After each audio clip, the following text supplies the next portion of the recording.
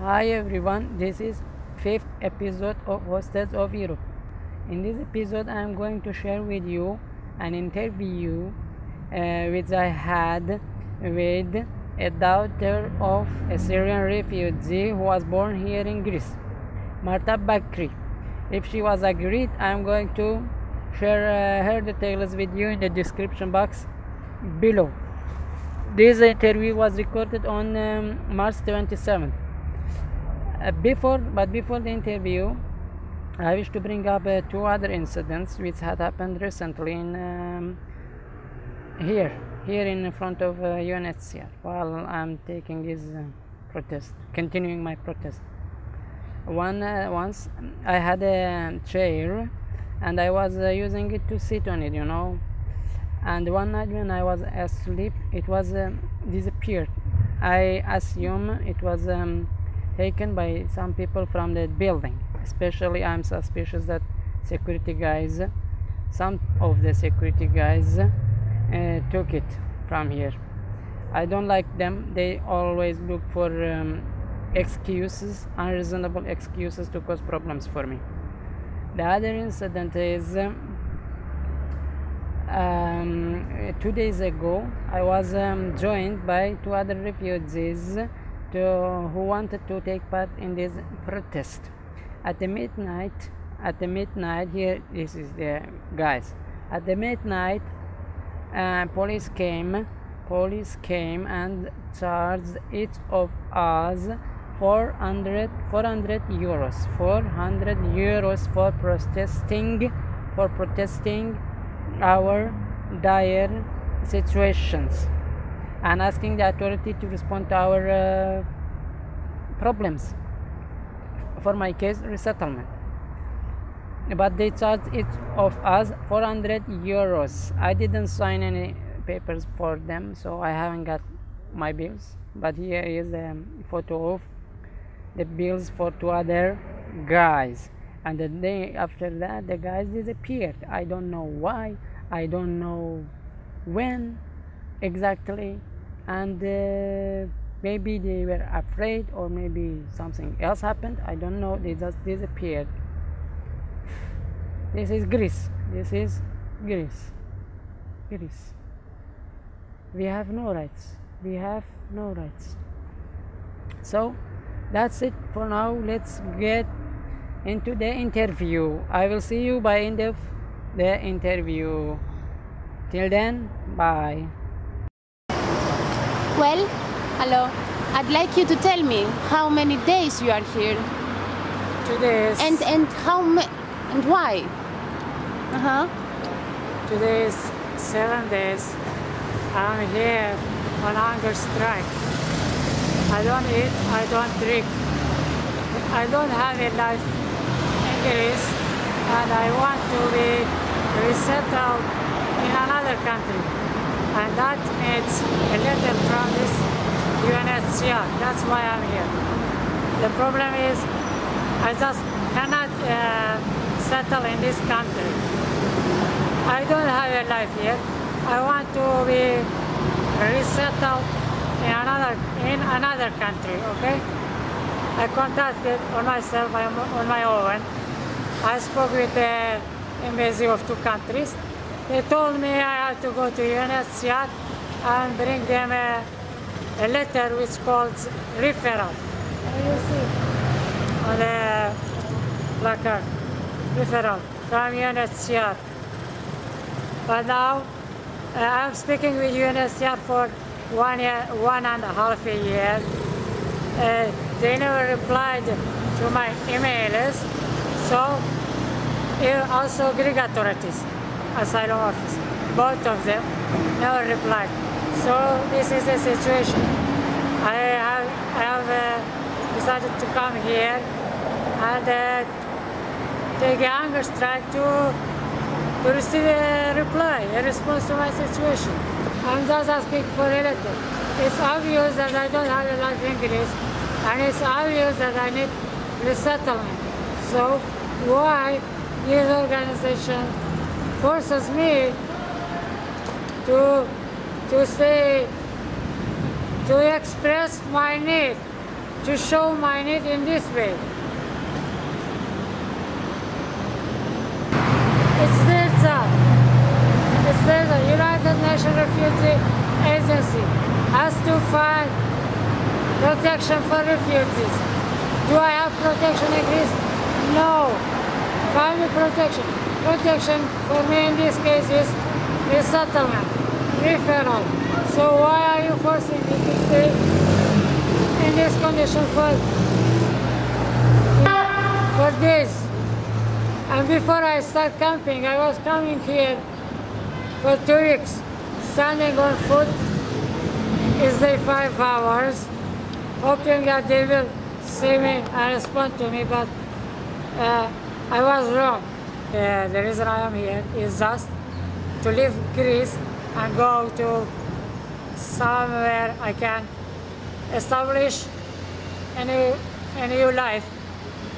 Be happy, be productive, be in progress, you know? Make something for my life, good. Make good of my life, not, you see, I am in the tent.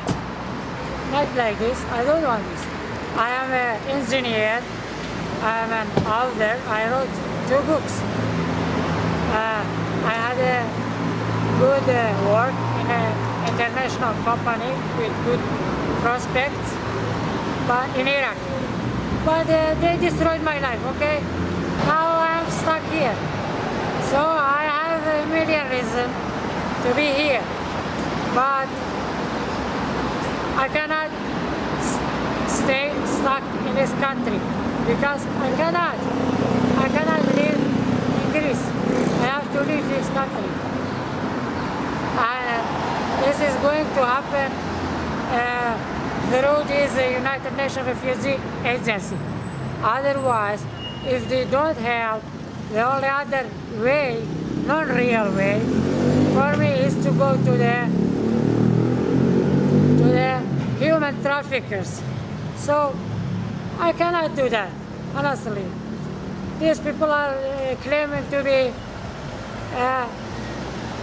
protecting refugees, so protect me. I expect protection. That's all. Today, I stopped 4 of their employees to inform the protection unit to come outside and speak to me. But you see, there is nobody yet here.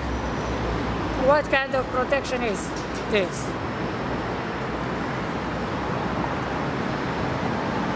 And my health is in a severe condition. You can see it. I haven't been drinking, I haven't been eating. Honestly, what is all of this?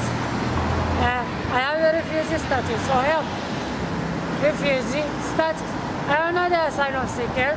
I am not migrant. I am not immigrant. I am a refugee. I have a refugee status. I need help. And you are here now 8 days? 7 days. Tomorrow will be 8. And you don't eat, don't drink water, right? No, nothing. Until now, until this second, nothing. From now on, I don't know. But until this second, nothing. And how do you feel? I feel bad. I am so tired. I cannot stand up. I feel some pain here. You see, my mouth is dried completely. My voice is changed. I can't walk. I feel some pressure around my stomach. And for now, also sometimes I feel dizzy. You know, I feel dizzy. That's it. Yes, because 7 days, it's long. It's not 1 day, it's not 2, it's 7. It's long, but tell this to this criminal in this organization, not to me. I know it's long. What do you call this? Trapped in Greece.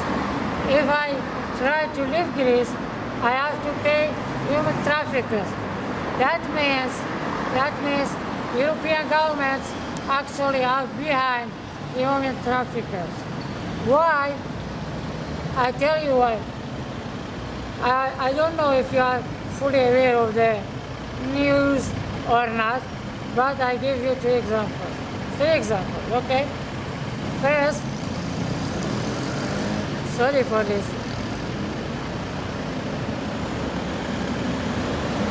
First, I don't know if you remember the Dutch government in Denmark.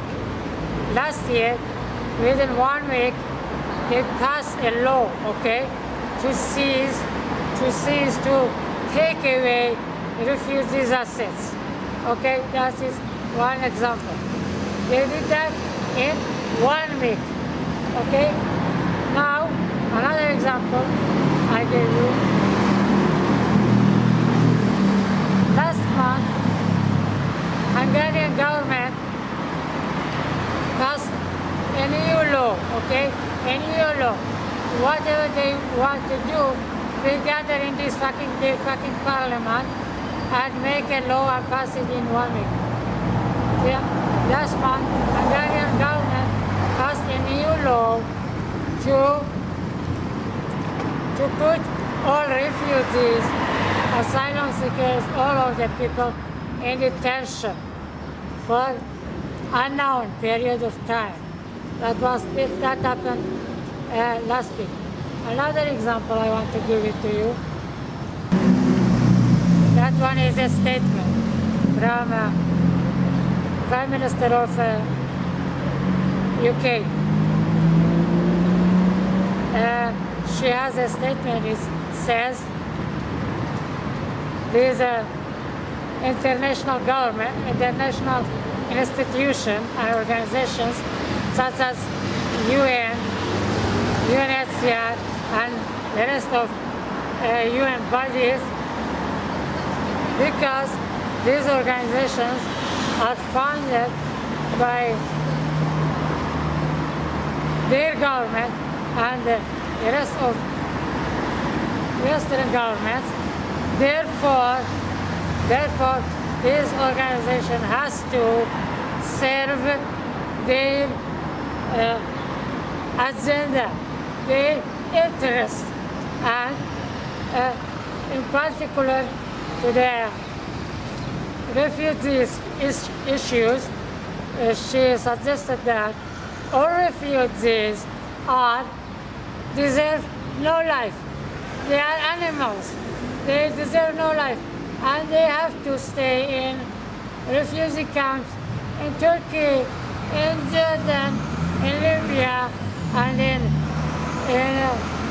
Greece forever. We don't care how they live. We don't care about their future, their life, their prospect.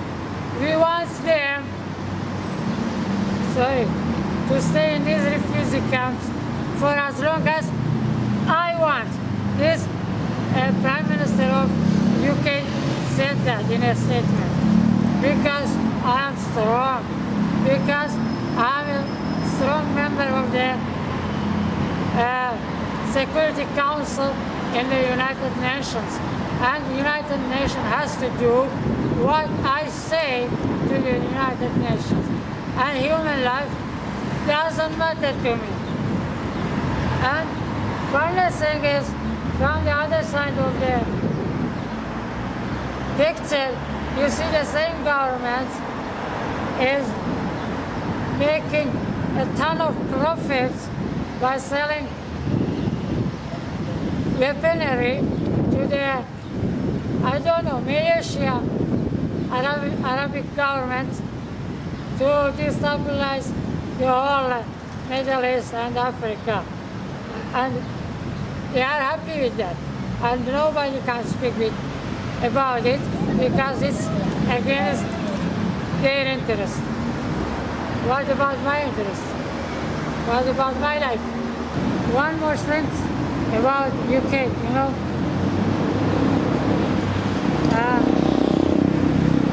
When Hungary started to build his first fence UK and France, they already had their own long and tall fence between British Tunnel, in Calais.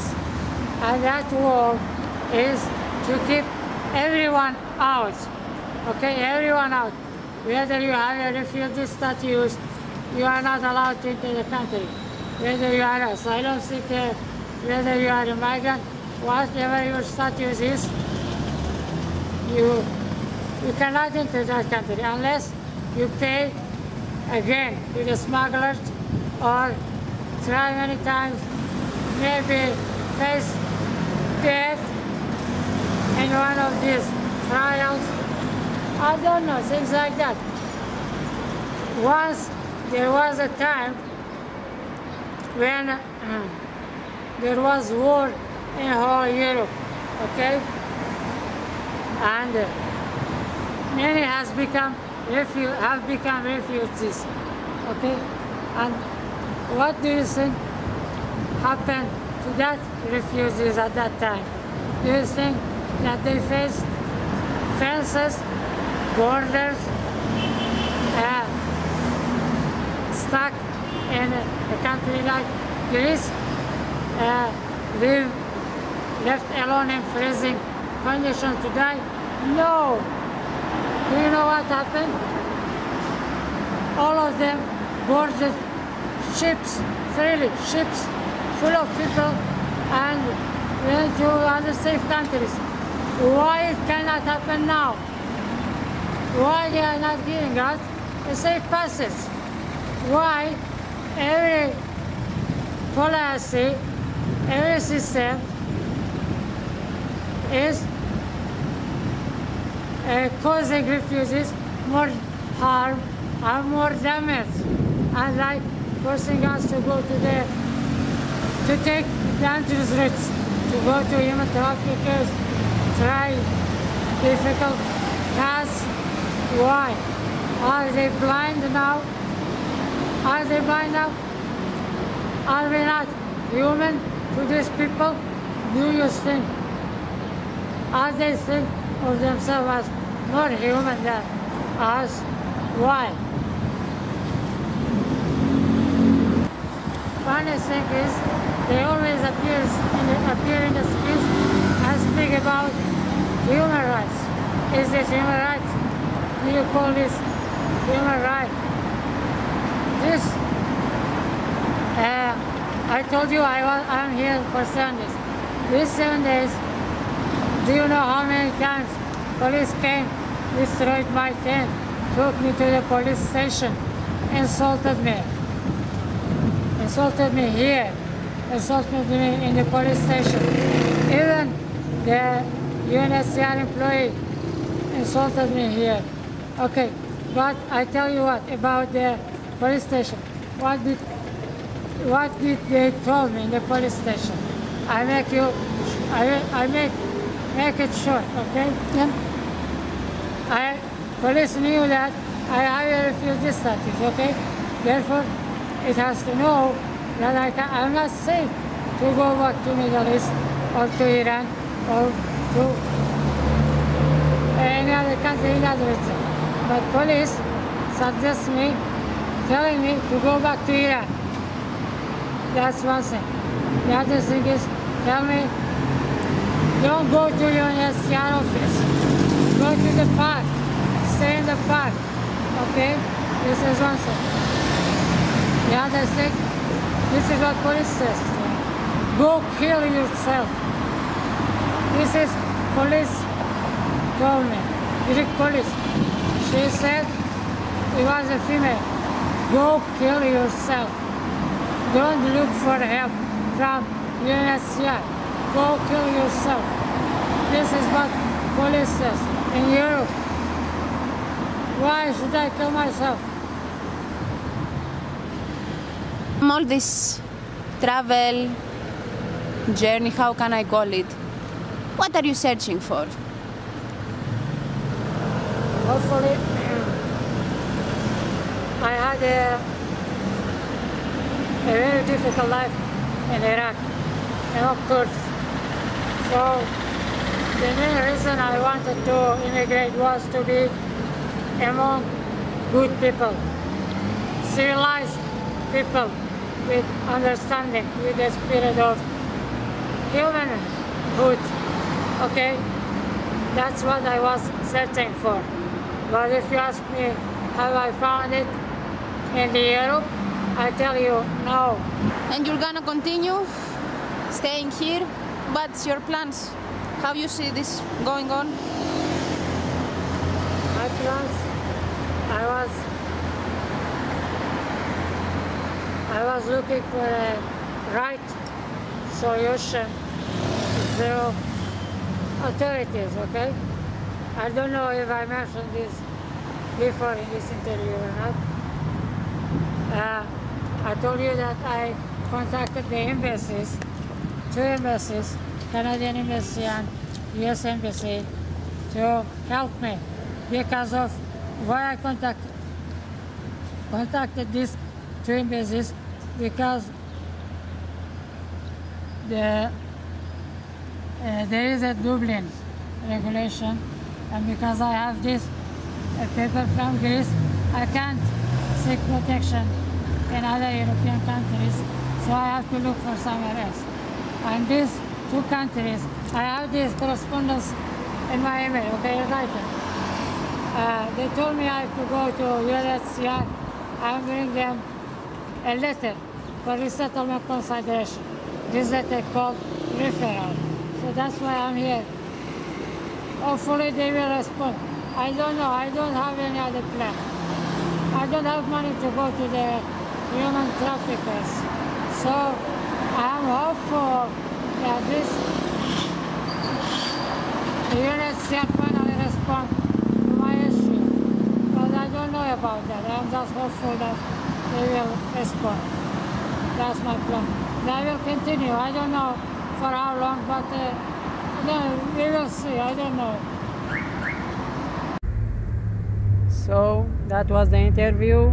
Please share your thoughts, your comments and feedbacks are much appreciated to me.